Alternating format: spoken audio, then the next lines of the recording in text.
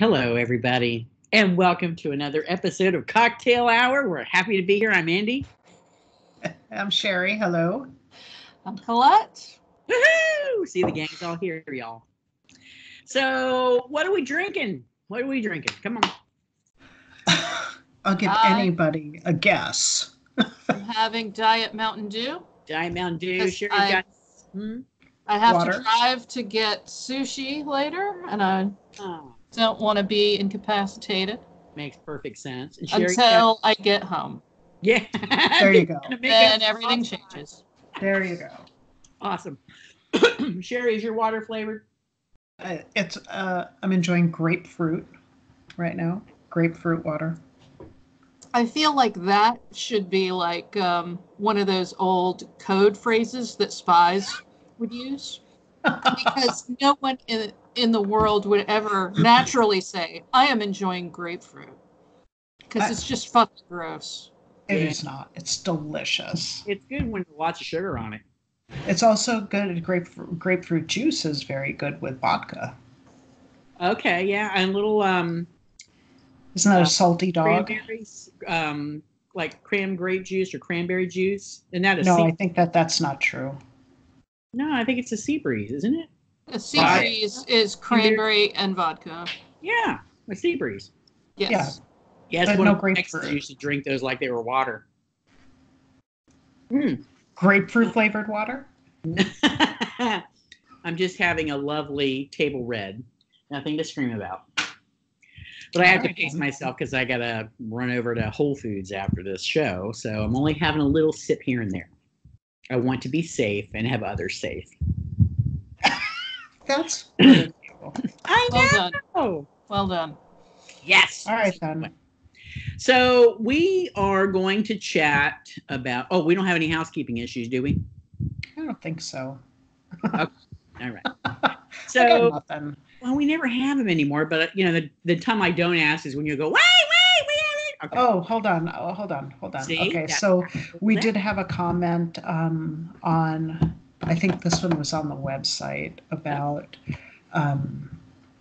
because we're not doing live shows right now, because our Wi-Fi is so bad and we haven't run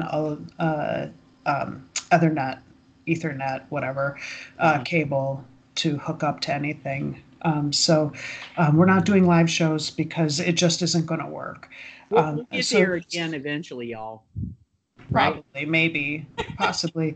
So the comment, Tammy had left a comment that the non-live shows are fine with her, except maybe when we have an author guest, because you don't count anymore. Right? Yeah. I mean, you haven't put out a book in a long time. You don't really count as an author guest anymore. And notice we haven't teased you about it like we used to. I know that was the first time we brought it up. What is this again? This is not teasing? Okay. I guess this is the first time. I guess this is just an intervention, is what it is. Right? Oh, it is. It's an intervention. Right. Are you working on anything? Are you working on that pirate, or not the pirate, the cowboy one that Andy and I requested? Yeah. Well, yeah. I mean, the problem is, research. Because if you pick a period of time that is extremely popular, like everybody in the world is like, like you spelled that Civil War general's name wrong, and like everybody seems to know everything about that time period. So you got to make sure that it's correct. Is that what you're doing? Are you doing Civil War? Oh, you already nodded. I'm just saying. Well, I mean, that is the same era as the West, so. It kind of depends on where you are on the map. I mean, Andy and I are here for you to help. We are. With anything that you might need. I think, Andy, aren't you? I was getting into the Civil War in that era and stuff. So, I mean, I'd be happy to. I mean, if you're looking for people to read stuff or bounce ideas off of, we're here for you. And, Sherry's going to be here in about a week and a half. We could always get in Anderson and drive up and bring you some material. Just saying. How long of a drive is that? Really, 13 or 14 hours, maybe? Yeah, I would guess about. Okay, I'm not flying across the country to then get in the truck and then Right? drive. But it would be a road trip with us. It'd be awesome. No, we're not driving up there. But another trip. We plan another trip. Yes, but dude, bring shorts because it's hot as Satan's underwear up in here. Not in your house, it isn't. I don't really plan to leave. No. But if it's not raining, we're going to be outside in all that muggy shit. So, shorts. All right, we'll see. Okay. And keep your eyes out for the flying roaches. Oh yes. Yeah, I'm not. Yeah. Hey, I got an idea. Colette can come down. Hmm. In a weekend. That's so much better. That is so much better. Put Roman Slayer in the vehicle and come on down. Bring Jake. And Jake, bring Jake. She sounds so convinced. Well, there's so many bugs in Florida, and he is so. Jake would be afraid of the flying roaches. So bug phobic, man. Like he can't handle a gnat without freaking out and leaving the room. I cannot imagine the prehistoric Bronto bugs that live in Florida. Oh, come on, man. It's not that bad. Jesus. Oh, no, they are. I mean, when I first learned that the roaches down there fly, I was on vacation, I had just checked in, and I went to smush a bug with my shoe, and it flew at my face, and I almost pissed my pants, man. I was not prepared. Nobody had pulled me aside and given me the quick rundown on all the shit in Florida that is going to try and kill you. Those are palmetto bugs. They are. And so when I went down to the front desk and I was like, hey, I think you're going to have to move me from the ground floor because some giant roachy shit just flew at my face. And they were like, oh, ma'am, it is only going to get worse the higher you go. They live in the palm trees and they drop down. And I was like, what? They do. They dive bomb out of palm trees. Yep. Yeah. But not all palm trees. The palm trees at my house are sprayed. They don't come into my palm trees. So that was terrifying. I'm not and then leaving your house. When we went to take the little airboat ride in the Everglades, which is beautiful. It is. I'm already sort of prepared that I may see gators, right? Which is another thing there that's trying to kill me. And I had I don't know, I guess there's maybe 15, 20 minutes before the boat left. So we were like, well, let's look around. And so we wander off and a guy stops us and is like, oh, don't go back there because the mosquitoes will eat you alive. And I just thought that's what you say about mosquitoes, but holy shit, y'all, big as your fist, and they swarm, could carry small children or pets away, incredible mosquitoes. We were back there for under a minute. We fucking ran out of there because they were trying to kill us. Will you please stop whatever book you're working on and write a contemporary romance that deals with a couple on a trek through or just on a Florida vacation because that would be fantastic. Can you please be quiet and go away? Please. I have mosquito spray. It's all good. All right. I'll even drive you to the best Cuban joint in Miami for food. Is it Florida strength mosquito spray? Because I kind of feel you know what I mean? It's a little bit like Jurassic Park with bugs. I am still alive. And my birthday is this coming Tuesday. So trust me when I tell you, I expect to live a few more decades. Maybe you're just immune now. Oh, right? Maybe that's what it is. Right? You've built up Florida immunity. They recognize her as a native and they're like, nah. Yeah. You're already tainted. I'm going to move on to tourist blood. Can you please stop? You guys are bad. Bad. All right, so we don't have anything else. But welcome to Welcome got to all the of it. insanity. See how you get that little insider scoop and view of how we navigate when we're not recording? This is actually kind of light in comparison. Yeah, we have a lot of fun. We do have a lot of fun. Yeah. We are we're going to discuss a book we read. One Flew Who Over the read? Cuckoo's I'm sorry. Who read? The book who read? Oh, shut up. That Colette and I read? Uh-huh. I have a story for you guys. And it's not.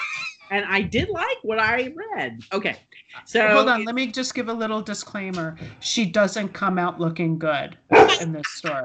Okay. All right. All right. So it's one Flew Over the Cuckoo's Nest, and it was written by author Ken Kesey. I think it's Kesey. And I think it's I thought it was Kesey. Kesey. Yeah, it's Kesey. We'll call it Kesey. It was originally published by Berkeley Press, and it came out in 1963, and the author died in 2001. So I was going to Wow. ask, like, did he do other stuff? He did. Yes. Did you read any of it? Was it any good? Did not. Is it anything that I would have heard of? Because No. obviously this is a pretty famous book, and it was turned into an even more famous film. Yes, this was his famous work. Okay.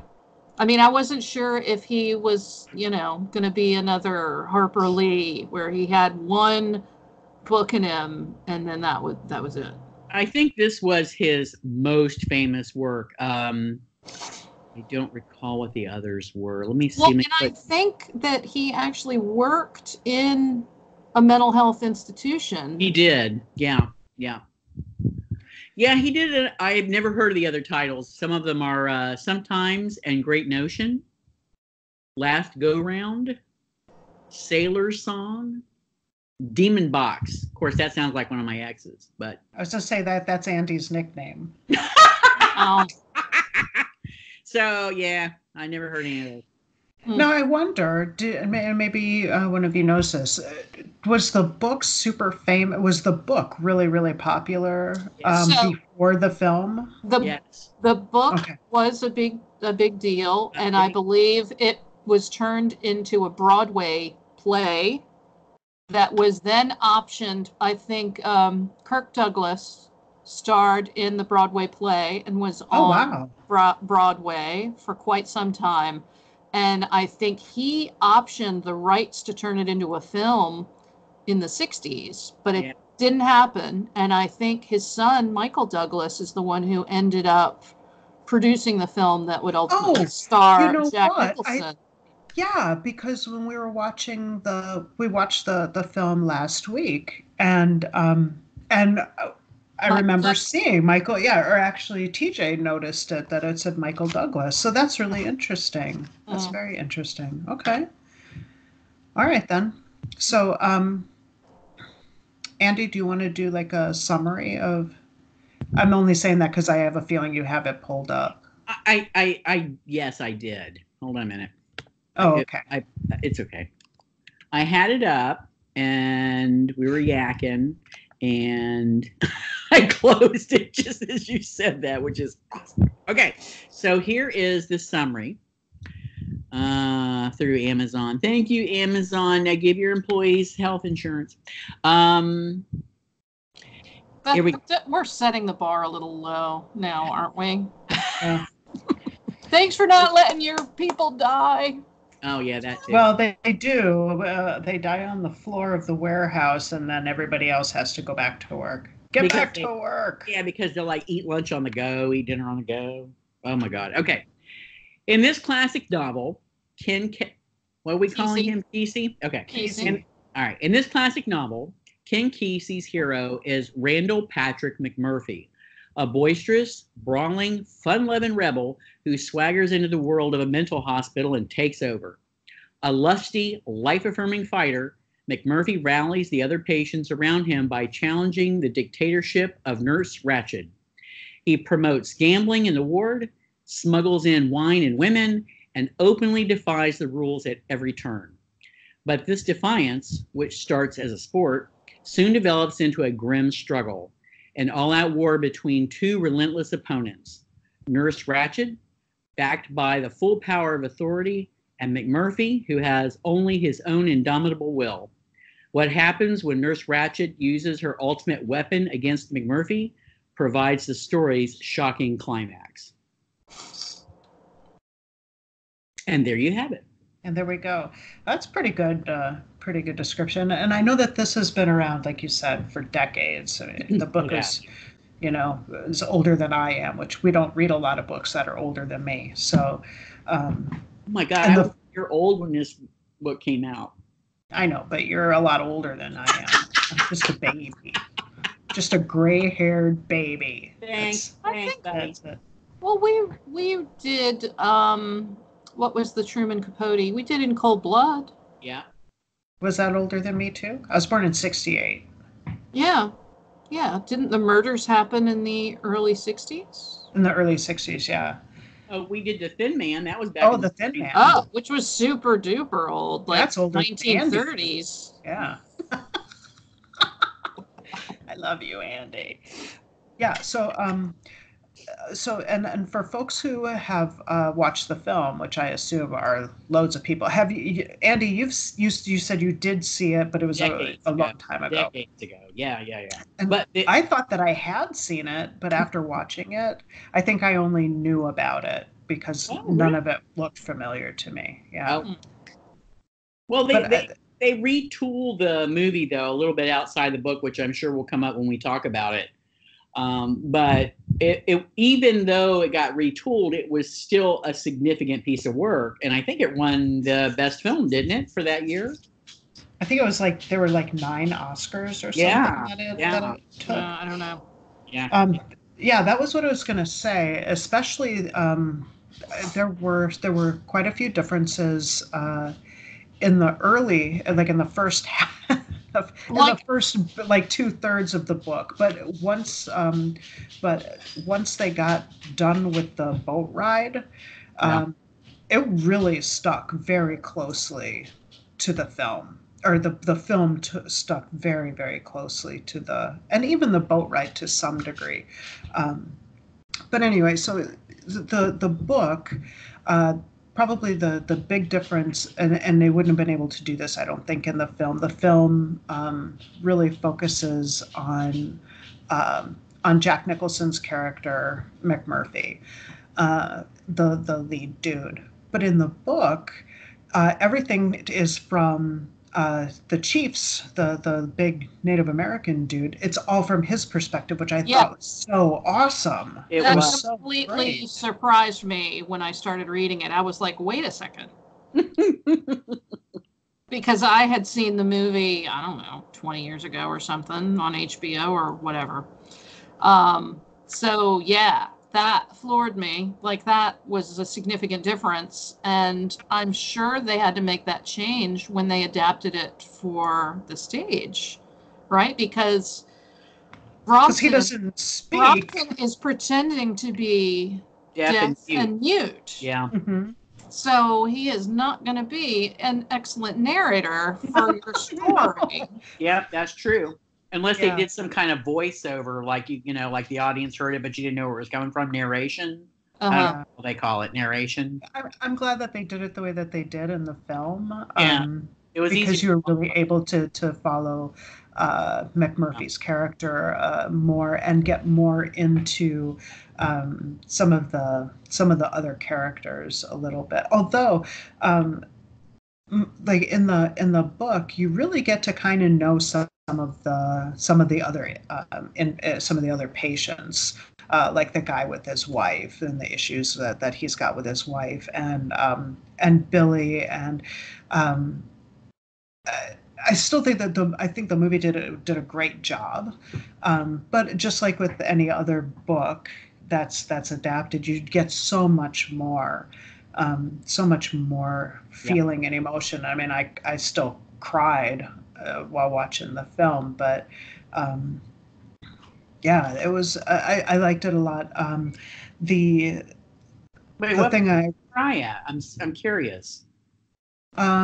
I think just the I think that the actor who played the chief, his emotions when it came to seeing McMurphy lobotomized and seeing this, what is this incredibly strong personality who fought to the very end to maintain his, like it says at the end of the book, that he fought for them and tried to stay strong for all of them, even after he had lost all of his humor. There was a part in the beginning of the book where McMurphy is talking about, once you lose your humor, you're done. If you can't maintain your humor and be able to laugh at life situations, then they've got you. When he first got onto the ward and he was talking about how beaten down all the rest of the patients were, how they just all shuffled about and did their own thing. And he comes up onto the ward and he's like, hey, motherfuckers, what's going on? Let's shake this shit up. Who's the head? What did he call him? The head loony? The head Yeah. loony goose or something like that? Yeah, something like that, yeah. And I think, and the chief had been alone for so long. I mean, mentally alone. And one of the things I wanted to talk about is how well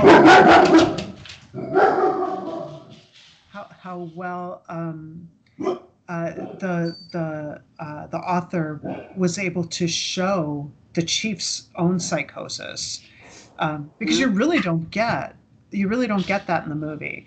Like, the chief's got a whole other thing going on. He's got some paranoia, and he's got almost like, didn't he have like some kind of like hallucinatory? He had some hallucinatory things going on where he would see different things, and we got to see bits of his childhood and his family, and how all of that kind of contributed. But in the movie, you just see this quiet dude who's just kind of a loner, but he's got so much going on. Yeah. And I think McMurphy he brought so much out in that character. Do you remember who played the I don't remember his name, but I thought he did such a fantastic job. I'm pulling it up now. I don't think I had ever heard of him before. So Colette, what did you think about the chief's character and all of that? Oh yeah, Will Sampson. Yeah. Was his name something Sampson? What? Will Sampson. Yeah. What else did he do? Let me see. Filmography. What else? Poltergeist 2. Oh. That's a real I'm step sorry. down. He's been in a bunch of stuff. I mean, just, like throwing a dart, the outlaw Josie Wales. Oh, okay. So he was kind of the go-to Native American guy. Yep. Okay. The go-to. He's done TV, he's done movies. Yeah, he's done a lot of stuff. Mm-hmm. The White Buffalo with Charles Bronson. I mean, for me, that character is one of the few characters that I liked. I don't know if that was his role, but this book kind of made me mad more than I expected it to. There was a lot to be mad about. There was just so much misogyny in this book, and I didn't even get the sense that it was intentional. Like, it was just, this is how it is. There were no women that weren't awful. I mean, so there's the prostitute, and then, the one that they just hire to come in and service them. And then there's Nurse Ratched, who... she's the ball cutter. Right. But I think if you look at the setting, right, it's an all-male. They're in an all-male area, so they're not going to be any other females around. It's not fine, but every time they talked about, mothers and wives. Yeah, I get where you're going. Every character in this book had some hang up about being emasculated in some way. Mm-hmm. And it just kept coming up. No pun intended. Oh. But I mean, Brompton was kind of the only dude who didn't seem to have crazy issues with the existence of women in general. Right? So it made it really hard for me to care about McMurphy because he's such a sexist piece of shit. I don't know that we were really supposed to care about McMurphy. Really? I mean, I didn't really care about him. To me, I mean, he's very much the Christ figure in this book. Mm-hmm. I think too, yeah. Pretty heavy-handed in how that kept coming up, and then of course in the end he is, sacrificed. Right, he's put on a table of all the other inmates, right? Yeah. I think for me, I mean, I didn't care about him as a human, as a character. I cared about him in how he connected with and how the chief saw him. For me, he was only a catalyst to me experiencing the chief. But for me, the whole story was really about the chief. I mean, I didn't really care about McMurphy, and maybe I'm like the odd woman out on that. But then when they convert this to, a stage play and a film, and it's no longer from his POV, it's all about McMurphy. Yes. So. Yeah. But I think what ultimately McMurphy does for this story is that he tries to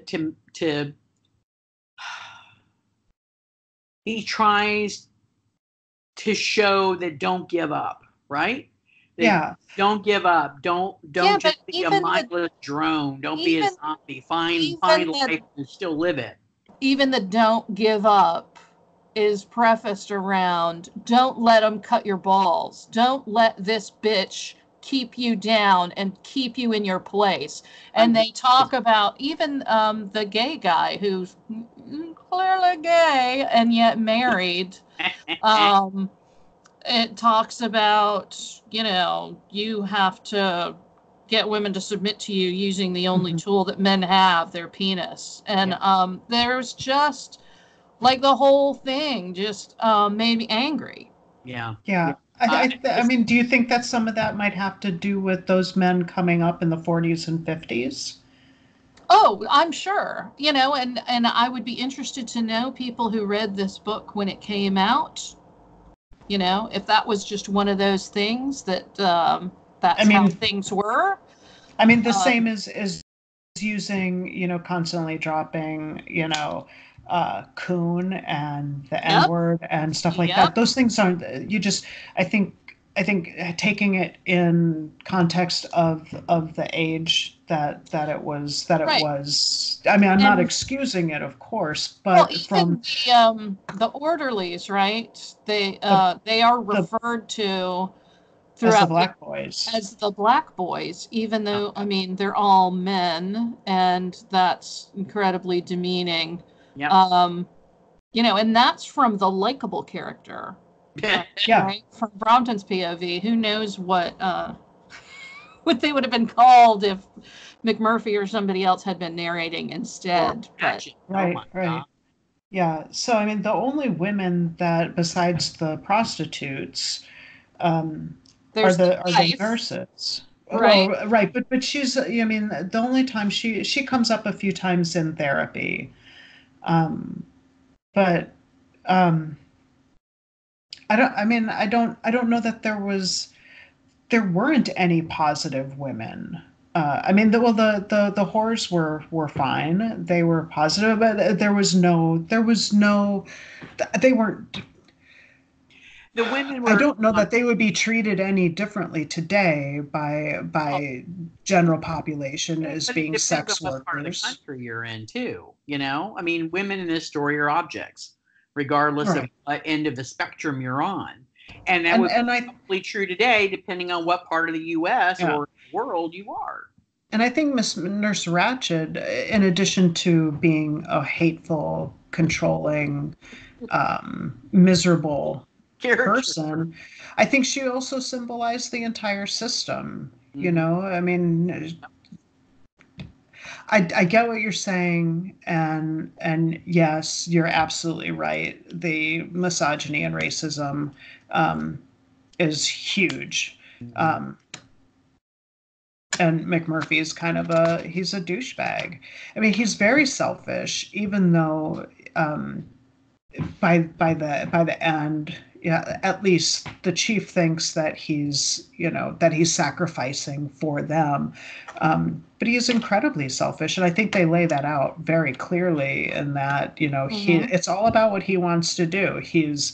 Even the chief felt bad for having the bet about lifting up that big control panel. He's like, I don't want to have anything to do with this. I don't want to benefit from this because you were an asshole and taking their money for I that. mean, he's kind of the only character that is not severely flawed to the point where,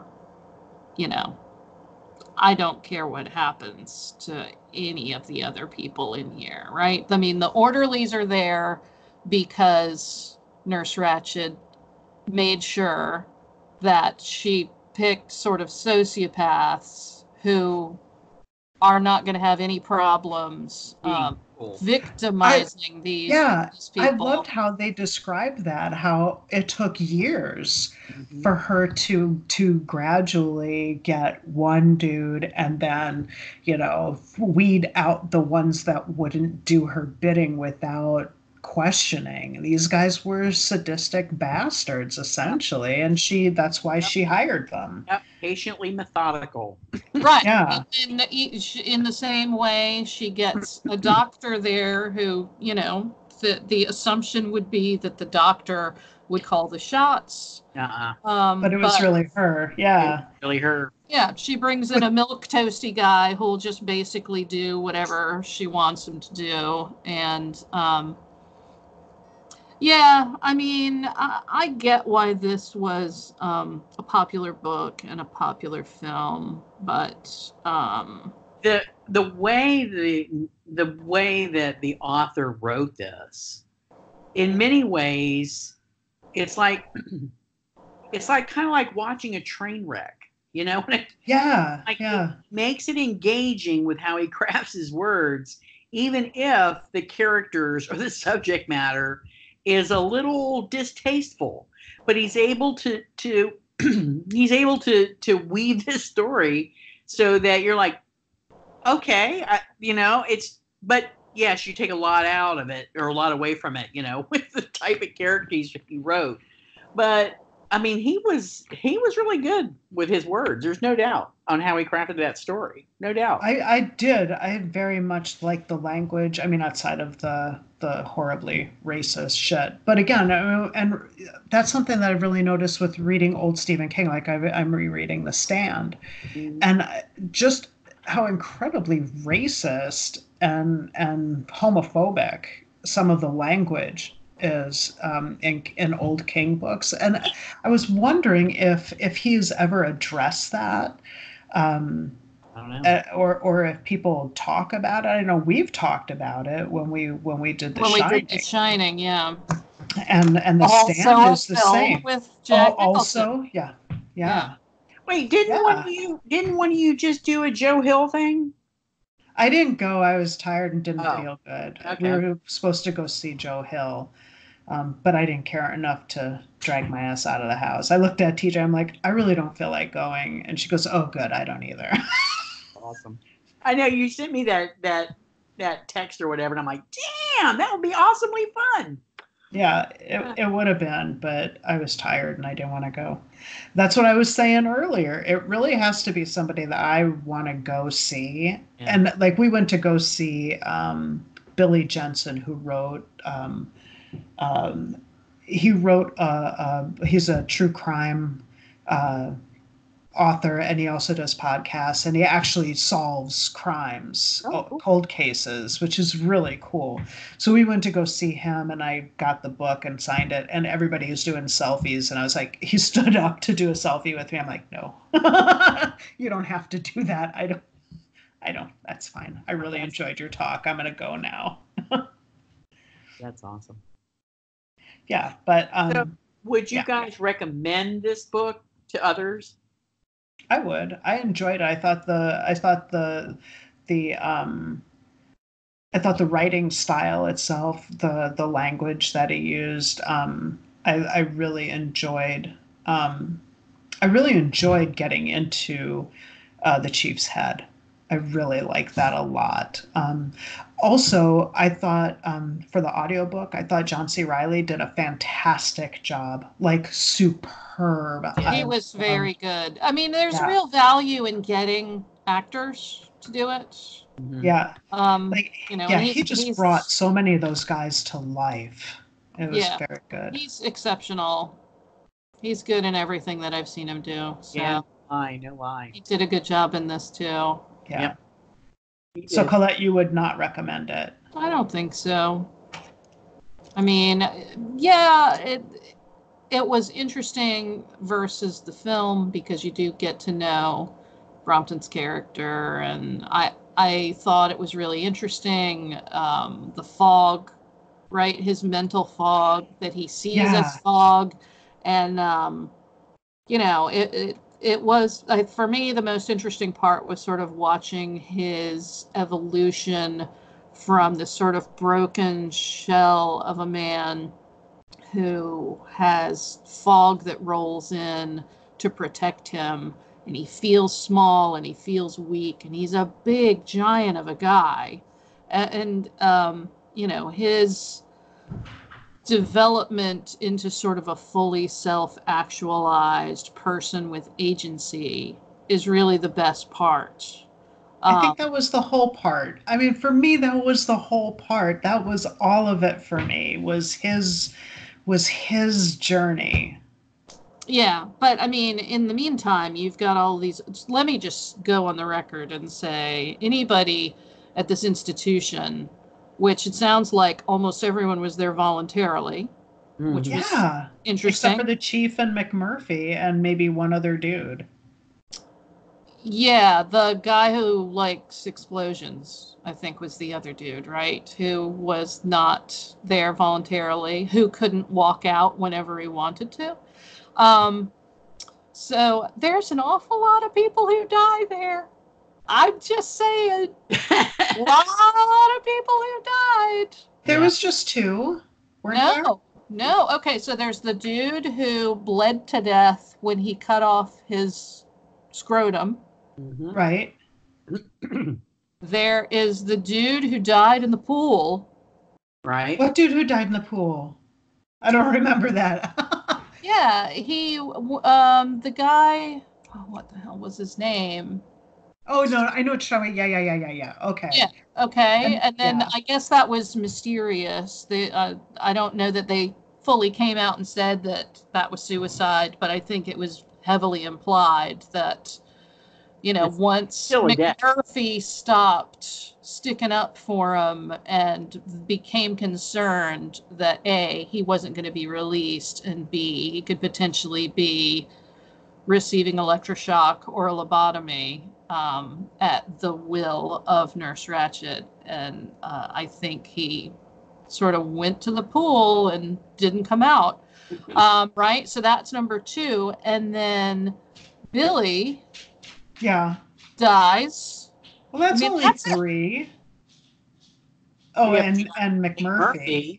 Right. Oh, so that's 4. But there were 40 dudes there. That's 10%. That's not that much. But you only got to learn about 5 or 6. Right? I mean, it wasn't about all 40 dudes. I mean, you only got to learn about a handful of folks. That's why, proportionately, it seems like a lot of deaths. I guess. Yeah. She's like, I can see the point, damn it. Yeah, I'm pretty Chief sure got away. I'm fine. That the surveyors and auditors would probably not be okay with a 10% mortality rate. Do you think? I mean, I think so. I think that would be a red flag. It's like an awful lot of deaf people here. Oh yeah, I just stepped over one on my way in from the parking lot. All right. Well, so Andy, what you did read of it and what you know of it, would you recommend it? Yes, I would. And I would recommend it because of the style of writing and how the story is told. But I would definitely put a disclaimer out there about the things that I found and that we talked about here that are objectionable about the story. The misogyny and the racism. But I think that giving disclosure to people would be pretty important. I mean, to me, the racism, yeah, and like in the Stephen King stuff, it comes up and you're surprised. But I mean, I think you really could explain away some racist terminology or epithet here and there, because this was written in 1970, bloobity blue, right? Whatever. I think, right. But I mean, like in the Stephen King stuff. Right. Right, because I mean, it seemed, I think what was jolting in The Shining was that when he did come out and use the N-word, we were like, whoa, where did that come from? Because it didn't seem in character for the main character. But, so I think that I sort of compartmentalized that stuff and you sort of chalk it up. Like that even happened with The Thin Man, if you recall. Mm-hmm. And you just sort of chalk it up to, well, that was the era. It would be the same sort of thing if you were reading Huck Finn, right? Or Tom Sawyer. But the misogyny to me was like the theme of the book, right? It was all about how you can't let women have dominion over you, and you have to fight to take it back. And then he had that weird, like McMurphy had that weird flashback at the place where the woman, or I guess she was a little girl, and he was a little boy. That was creepy. Yeah, she was like what, 14 or something, that going on. This was at the end of the book where he was 10 and she was 9, and I was like, you got to be shitting me. I missed that part. See, for me, the misogyny, I put that on the exact same level as the racism. I feel like it's, first of all, it's I think that it belongs in that era where it does, and it really does belong. And you're right, it really does belong in that era, and we're looking at it with more modern sensibilities, if you will. But and I don't think that the whole thing was all, it's all about the women keeping them down, because it wasn't. It was also. But it was, right? It's about Jude's wife keeping him down. It's about Billy's mother keeping him down. It's about Nurse. But it was also keeping all of them down. Yes.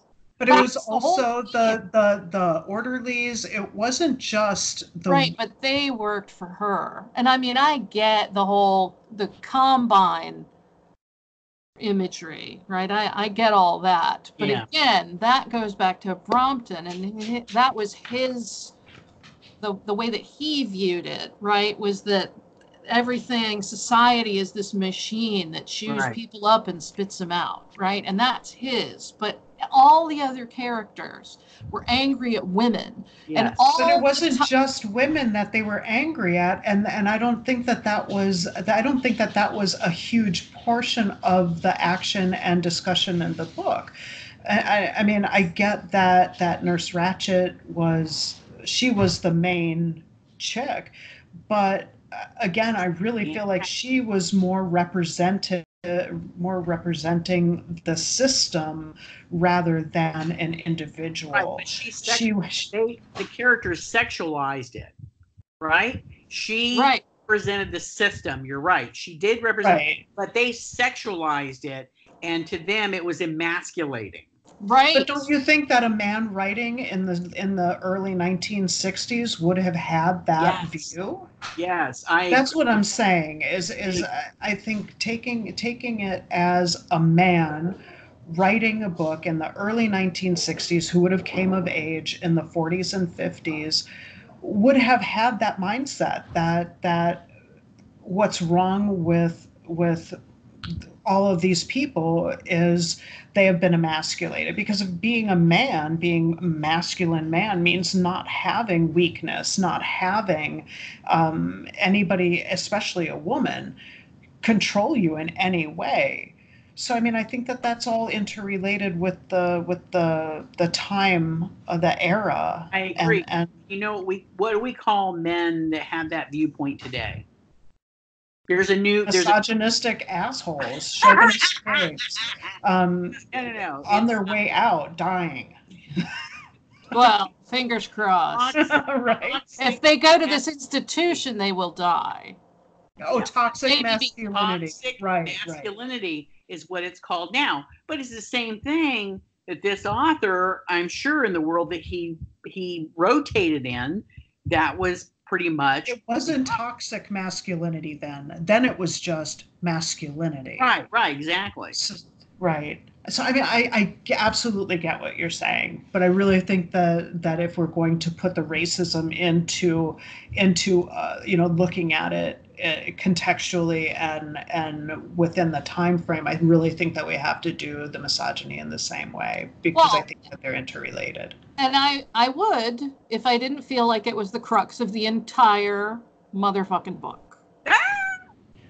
We'll have to agree to disagree. It sounds like it.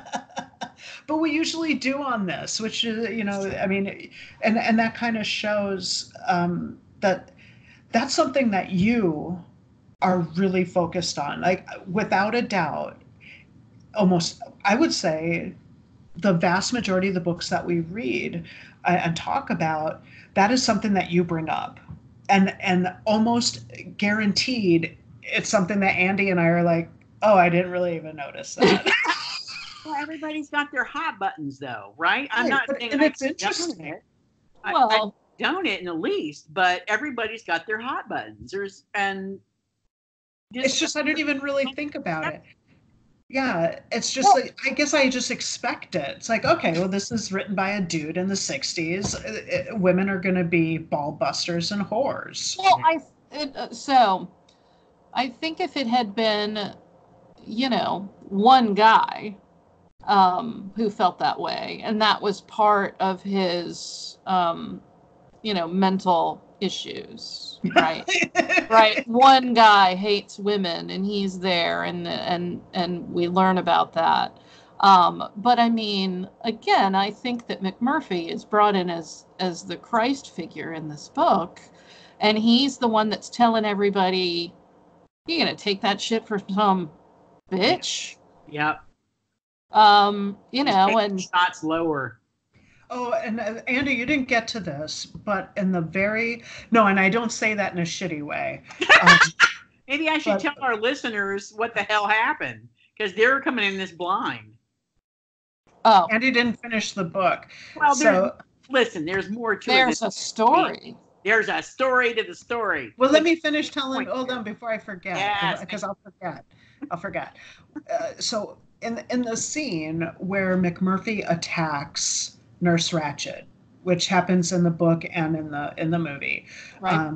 It's quite a bit different in the book, in that he rips the front of her uniform out, and one of the things that they had been brought up numerous times are her breasts. Mm-hmm.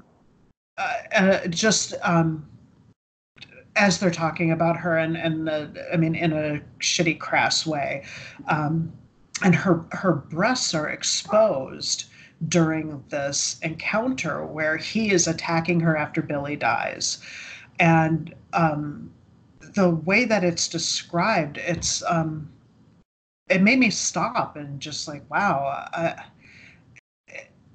It was a way, I think, completely taking her power away by exposing her in such a way and making her become, she was completely vulnerable. This was something that she didn't ever want noticed, her body and her femininity. It shouldn't have mattered, honestly. Maybe like she had a couple of moments of, oh shit, and then she, should put her top together and still be that ball buster. I mean, just because her tits got flashed doesn't mean she lost her power ultimately. Oh no, but she did, because that was when he was trying to kill her. When he wrapped his hands around her throat and was choking the shit out of her and beating her ass. And now in the film, she comes back. She's got, like the whiplash collar on, and she has a hard time talking. But in the book, most of the dudes have checked themselves out. The ones that didn't check themselves out have moved to other floors or whatever they're called, wards, other wards, so that I can never remember his name. That's why I keep calling him the chief. Oh, Brompton. So it was him and the character that was played by Danny DeVito in the movie. I can't remember. It started with an M. Morelli. Something I can't remember. And then one other dude. And those were all the only dudes that were left from the initial group. Martini. Yeah. Why couldn't I remember that? I don't know. I don't know. What the hell? So and when she got back, they had changed all of the ward rules without her. She really lost her power. She lost all of that. They weren't afraid of her anymore. They didn't care. And I wonder how much of that was supposed to have been triggered in the writing about her breasts being exposed and her nipples and areolas or what have you. It was just, there was such a focus on that exposure and her vulnerability. And right after that is when they lobotomize McMurphy, and she comes back, and I think they gave her like a week off or something after. It was, I think, 3 weeks. Was it? Yeah, I think it was 3 weeks, because he came back, and the chief kept saying, I should leave, but I feel like she's waiting for something, and so when they Nurse Ratched. Yeah, Nurse Ratched is waiting for some. So she comes back, and then, or was it, maybe it was only a week? I think it was a week, because I was like, damn, you only get a week off after somebody beats your ass and tries to choke you to death? Yeah. She needs a union. Yeah. And then I think, so he said something like, he felt like there was something that she was waiting for. She just needed to make sure. And then so McMurphy comes back down, and he's just gone, and that's when he was like, yeah, that's what she was waiting for. She needed to make sure that she won, that he didn't win that final round. So the notion that once you physically assault a woman and basically bear her what most men perceive as your womanness, right? That's how she was defeated. Was troubling. Do you remember how after she came back, one of the things that was mentioned by Brompton was that her uniform was different. It was tighter, and it showed her, she couldn't hide her femininity anymore, and how he could tell that bothered her. Because I guess we are associating femininity with weakness, right? So the only way that she could be strong was to basically bind herself, and even when the patients were discussing her initially, Remember they asked Oh, yeah. if he could get it up for her, and McMurphy was like, I don't think so, because that really bothered that part did bother me. And they discussed the fact that she was attractive, right? She's this attractive woman. But she was a ball buster. She's middle-aged. She has apparently an immaculate rack. But because she was strong and in charge and domineering, yep. She was completely emasculating to them, that they wouldn't even be able to get an erection. I mean, all of that stuff. So maybe I am just easily triggered and you guys aren't. Fucking snowflake. Right? But oh my God, so wrong. But yeah, I mean, when the main, so I mean the whole thing is the main character basically shows these men who have been beaten down by the combine and emasculated by the women in their lives, that they can take control of their lives again by beating the asses of all of these women and pulling out their jugs and woohoo! So, but to be fair, they didn't really espouse beating women. It was just her, and to be honest, to be fair, fair. She was a horrible human being. Beat up the whore. So, but no, right. They loved the whore, and they made sure she got paid. Oh my God! But think about the context of where the story revolves. It's probably the only place I can, off the top of my head, that I can think of where you would expect these super damaged people to have these crazy ass views. I mean, it was a perfect setting for the story, which you would expect probably. No, I think they all share of these damaged people. But you guys just spent time thinking that's how people were then. So that too. But I'm just saying. I think if you went down to the corner bar, they would have the same discussions. Mm-hmm. I get what you're saying.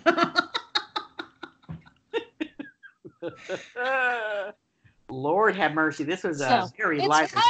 It's kind of like that question, right? Like, if you could go back in time, what era would you go to? And it's, the answer is kind of like nowhere, because, I mean, it feels like shit is on fire today. I cannot imagine going back 50 years, 100 years, 200 years to see how horrifically people are treated then. I mean... I guess it would also depend. If I go back, would I have to be the person I am now, or could I be a white dude? A white straight guy. Yeah, I mean, I'd like to be a... You'd also probably need to be a Christian, depending on where you were. White straight guy Christian, man, that's magical in history.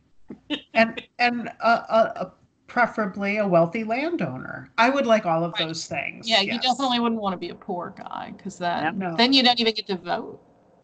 Right. Yeah, it just, they got it rough. Yeah. White guys.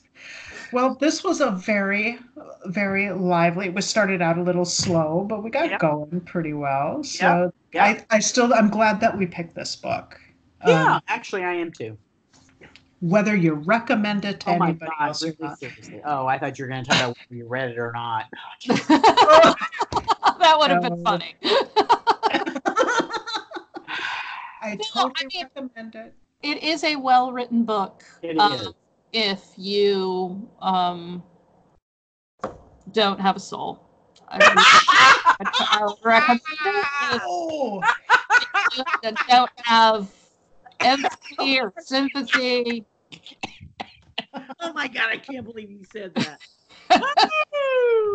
You called me a snowflake. When you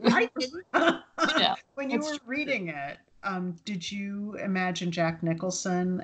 I kind of did, even though, like it initially describes him as a ginger, right? And you really kind of get, and he's got a very Irish name, right? So, he paints a pretty vivid picture of how he looks. Yeah. But, the voice, and I mean, it was, having seen the film before reading the book, it was hard not to picture Jack Nicholson, because I mean, he did a really good job. He did. He did. There. I did not.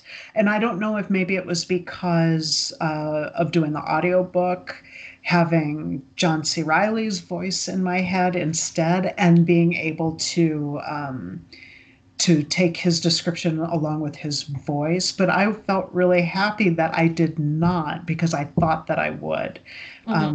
Because even some books that I read that tell me very specifically what somebody looks like, I will imagine them completely in a different way. And then when I come upon a description of somebody's hair or something, like, oh, damn it, that's right, she's got this color hair. And then I just promptly forget about that again and just keep imagining the person the way I want to. But yeah, I didn't. I guess maybe he looked more like a roguish John C. Reilly. Yeah, I get that. Yeah. Okay. Well, I mean, but heavily tattooed and like scarred up and stuff. Yeah. And so Jack that's not Nicholson didn't very have any of that. That's not very John C. Reilly-ish either, though. No, but I mean, like his hair, and kind of his facial features. But yeah. Yeah, and I mean, maybe he would look. Who was the redheaded dude who was in that cop show? Oh, I hate that guy. Oh, He's you mean like so- CSI David Miami? Caruso or whatever. David Caruso, right? So maybe he would look like David Caruso, hard living version, with You just like this for me. facial scars, and I mean, because I think he was meant to be sort of a working down at the docks, Irish kind of, Yeah. likes to get in bar fights and apparently choke women kind of fella. I gotta be honest with you. If I had been in his position, I would have choked her ass too. I would have punched her until she couldn't fucking move. Well, so like the scene where, so a lot is made about how Nurse Ratched sits behind this glass, right, and watches the whole ward, and the glass is immaculate, and the illusion is that she's just watching you unprotected. And so to make a point, McMurphy punches a hole through the glass. Not once, but twice. But in a very not subtle way of saying, yeah, I can hurt you. Mm-hmm. I'm coming for you. Mm-hmm.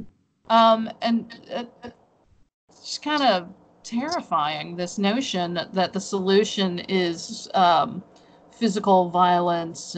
But that's what he does. He's a physically violent guy. That's why he continued to get arrested, and right. And that's why he can't be the hero, and his methodology can't be what motivates these guys, and he can't win. And I mean, in the end, he doesn't win. I mean, good Lord, they lobotomize the poor guy, and then he gets killed. Mm-hmm. But yet, like, that is what motivates these other guys to take control of their lives and check themselves out and be men. See how it's the whole theme of the book? Kind of, except for it wasn't like she was just this nice grandma. She was manipulating them and taking all of their power. Grandma with an immaculate jugs. Yeah. Our Lady of the Immaculate Jugs. Yeah. That would be awesome. If you could make that into something, that would be great. Like jugs of wine, Lady of the Immaculate Jugs, and she's holding them out at the same time. Yeah, it's like holding on to the jugs of wine. Oh my God, so much fun. This show. Get Laura on that right away. I need a new tankard. All right. Well, we are officially over. Yeah, we're over time, but it was too much fun to stop. It was. So, and I have a feeling we could go back and forth on this for at least another hour. But I got a drinking to do. I know. Before we go, though, I want to wish Andy a happy birthday. It's a Happy little. birthday! And Colette, did we miss you? Did I miss your birthday? It was no, last It's your Saturday. big paper calendar. Did it feel like you missed it? I felt like Andy had mentioned something about. Yeah, it was a week ago today. Yeah, last Saturday. Happy birthday. I'm pretty Thank sure you. I did not wish you a happy birthday. So happy Yeah. birthday. Well, I mean, because No, I guess I wished Laura a happy birthday. I just completely blew yours off, I think. it's fine. Oh, I man. blame John. Because once you pass 25, it doesn't matter how old you are anymore anyway. No, but I still want my birthday marked. And when I don't know how people old I am. when people ask me how old I am, I have to do math. Ah! Because But it's like, how old am I? And then I have to do math in my head because it doesn't matter anymore. I have to agree with you on that assessment about 25. Who gives a shit? Right? But the next really important date, though, is retirement. That's the next important date. Well, if you're able to do that, I guess, if you got it good like that, I do. Right? you're going to be able to If you make a retire. livable living wage, I guess that's great for you. Yeah, but you know, things can change in a heartbeat. You know how it rolls. What's good today might not work in a month. So who the hell knows? Right now, it's okay. Yeah. And on that note, thank you all for joining us. We appreciate it, and we'll get to posting the actual videos and maybe even live shows down the road. But stick with us, and I hope you enjoyed the audio. And thank you, Sherry, and thank you, Colette, for joining and being just as awesome as you guys are. Oh, thank you. All right, and we'll see you next month. We don't know exactly what we're reading yet. We have to fight about that. Oh, no, I'm kidding. We just have to discuss that. But then, it's like fights. We get small fights. Or as our parents always said, we're not fighting, we're having a discussion. We're going to discuss. But we're going to discuss why your mother is a dirty whore. Oh! Right. I'm sure whatever book we pick will be jam-packed with racial epithets and misogyny. So join us here. Oh my God. And on that note, thank you all. And tell your friends, subscribe on YouTube. Talk to you later. Peace out. Bye.